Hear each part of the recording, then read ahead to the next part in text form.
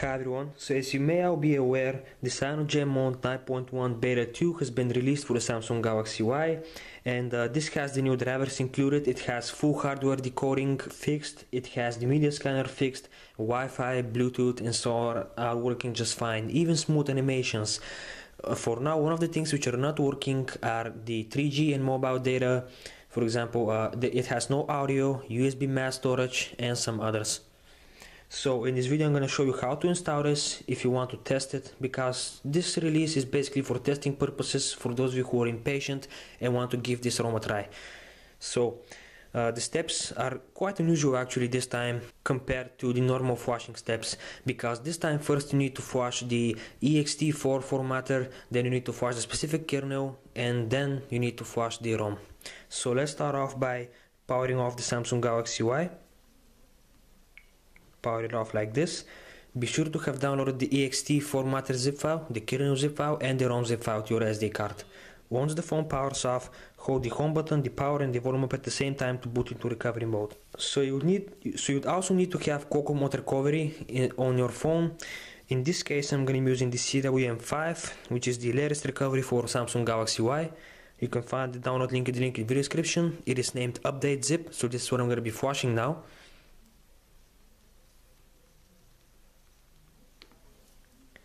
And there we go, as you can see I'm now on Reboot Recovery.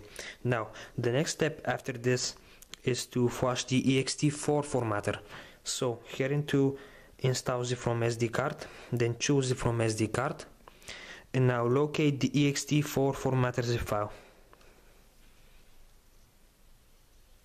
There we go, select it and select yes to confirm. And it is done. Now, head back.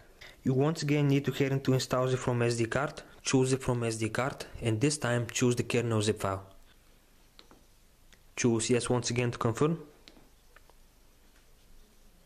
And there we go. Now, after you have done this, you need to head back, and now once the kernel is flashed, you need to head into advanced and choose Reboot Recovery.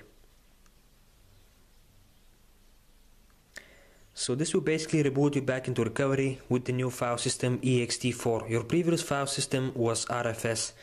Anyways, now once you're back in recovery mode, you need to head into wipe data, choose yes, then choose wipe cache partition, choose yes once again. Now head into advanced and wipe Dalvik cache like this. There we go. And now head back, go into mounts and storage, and just make sure that system is mounted, because on this kernel it's usually always unmounted, so you need to make sure that it is mounted along with the others, data and so on.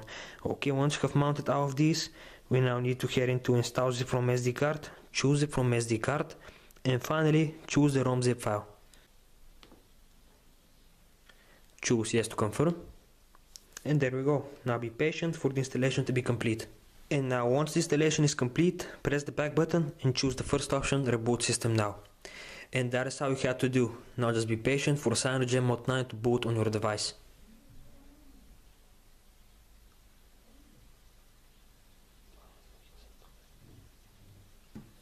And finally, here we are on the home screen. Now what you're currently seeing here is no gingerbread ROM customized as CM Mode, but it's the actual CM Mode 9, which is based off Android 4.0.4 ice cream sandwich. So this is the home screen. As you can see, you get this lovely wallpaper here, Broadcom CM. And let's take a look at the app drawer. So as you can see, the same little pop-ups which you may see on Android ice cream sandwich and above when first installed. So yeah, this is what you get here. Let us head into settings real quick and take a look at what we have. There we go. As you can see, we have the switches here and everything else. So Wi-Fi is working. It can actually pick up Wi-Fi, and Bluetooth is also working. So we're going to do a quick test on both of these features. For now, I'm going to show you that a Wi-Fi connection can be established and that I can visit a website. So I have just successfully connected to my network. Now it's time to open up the browser and see if I can visit the website. And as you can see, the Google homepage is loading up.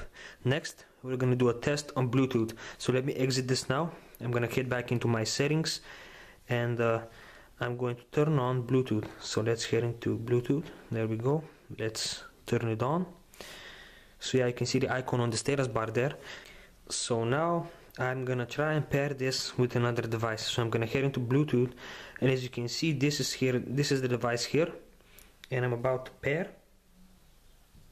Currently I'm pressing the OK button on my other device, and let's take a look and see. There we go. We are currently paired, as you can see. I can unpair and so on. So yeah, Bluetooth also is working, as you can see. And as for the animations, they definitely seem to be quite smooth, as mentioned on the XDA thread. Anyways, let us head down, and here we have the customization. So yes, you're actually running the CyanogenMod launcher called Trebuchet, so you can actually customize this as well from here. As you can see, we have themes, you can change some themes, we have system settings, walk screen settings, and some other things, as you can see. So let us get into About Phone, and let's scroll down just to show you what we're currently running. And there we go, guys. As you can see, Android 4.0.4, which is based off Ice Cream Sandwich. This is the real deal right here.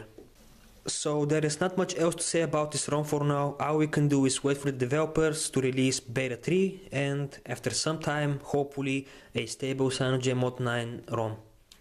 So I hope you guys enjoyed this video. If you did, don't forget to like the video. If you haven't subscribed already, please do so for any updates. Once again, thank you for watching, everyone, and I'll see you next time. Goodbye.